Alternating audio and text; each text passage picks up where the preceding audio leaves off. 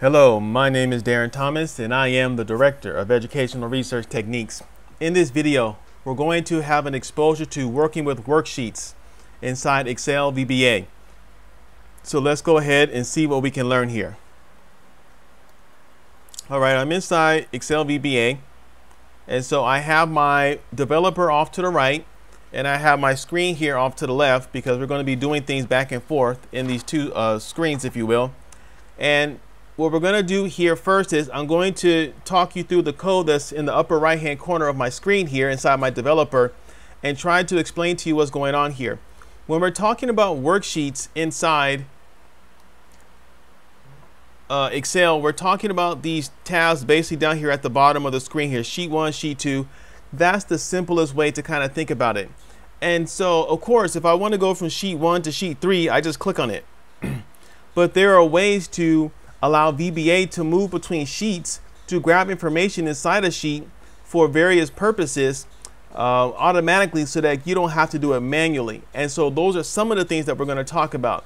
Now, in this first example right here at the top, basically all we're going to do is we're going to make some message boxes that do various things for you. So worksheets.count here is just going to count how many worksheets you have. In our second line here, you can see this right here, worksheets inside parentheses 2 dot name is going to give you the name of the second worksheet.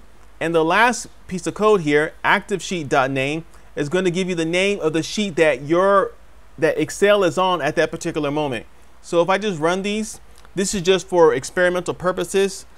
But if I press F8, you can see right here, it tells me I have 7 worksheets, which you can see that at the bottom, it goes from sheet 1 to sheet 7. Press enter, move to the next one. It tells me the name of the second worksheet is sheet 2. That's normal as well. And then press F8 one last time, and the active worksheet is sheet 1. In other words, that is the sheet that my particular copy of Microsoft Excel is on.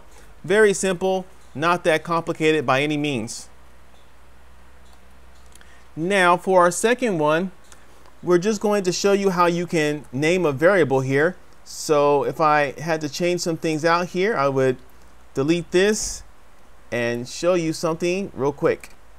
Now right here in our second example, if you will, all we did was we're reusing the name of our subroutine here because that's not the significant part of the video. And so we dimmed a string called sheet name. That's a string. That's what we're doing here. And then inside sheet name, we're going to name it. We're going to save whatever the active sheet is, the name of that sheet. So right now I'm active on sheet number 1. And so when I display my message box, it's just going to give me the same information that I just told you. So sheet 1. So you can even save this stuff inside, different variables once you dim them as an example. All right, moving to our next example here. What we're going to do now is we're going to learn how to rename different sheets.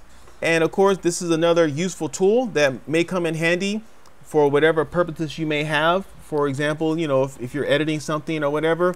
So sheets.add,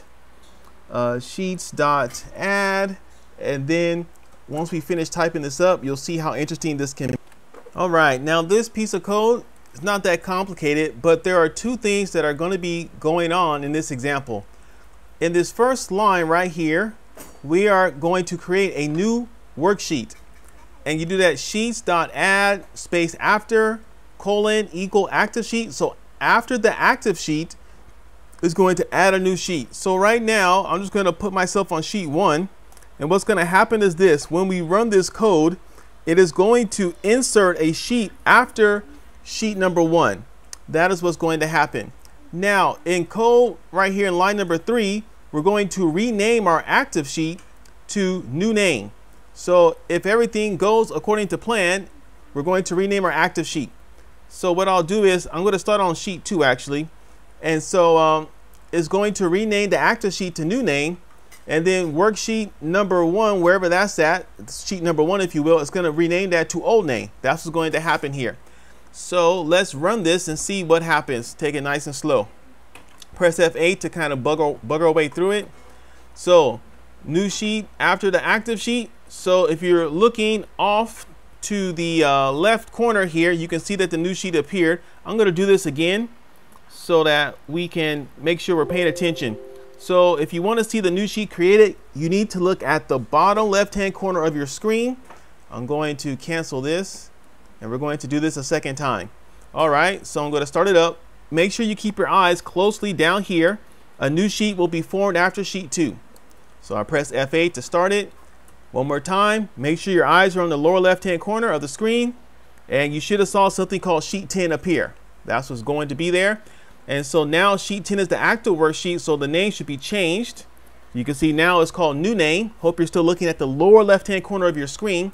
And of course, worksheet number 1, or sheet number 1, its name should be changed to old name.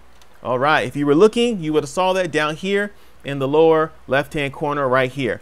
So it looks like this subroutine is working quite well.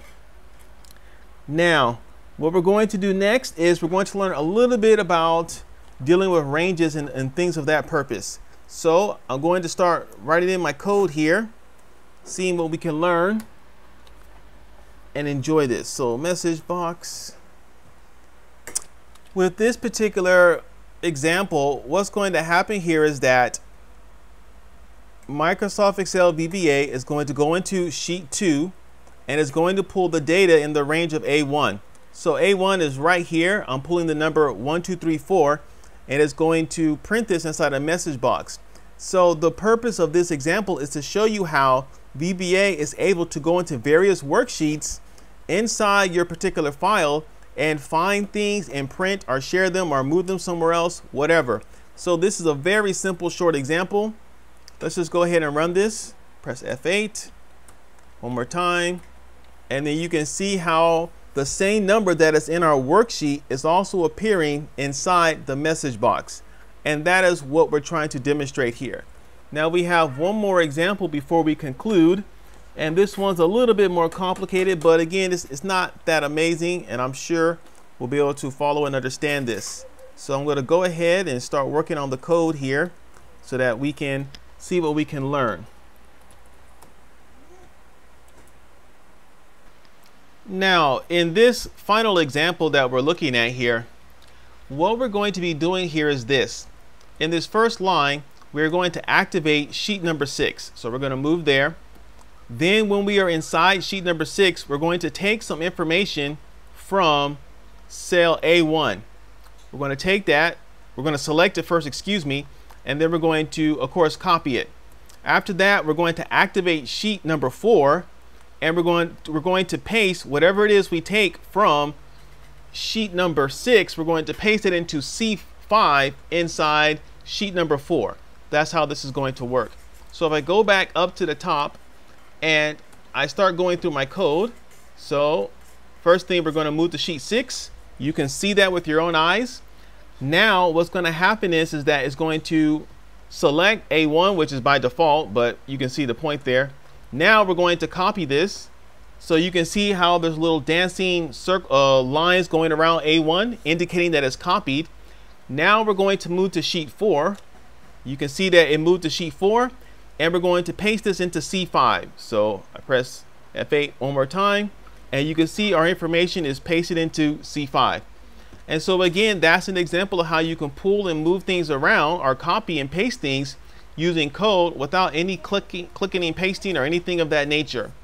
So let's see if we can review what we talked about and wrap up this video. So in this particular video, we were learning about how you can manipulate and control worksheets using code inside VBA for Excel. And so we learned about things like how to use count, how to find the name of various worksheets, how to determine how many worksheets you have, how to activate a worksheet, how to rename worksheets, how to take information from one worksheet to the other, how to pull information from one worksheet and display it inside a message box. These are all some of the basic ideas that we talked about. So when it's time to actually begin coding and doing more advanced ideas inside VBA, these are some of the tools that you will need in order to have success. So my name is Darren Thomas. I am the Director of Educational Research Techniques. Thank you for watching and take care.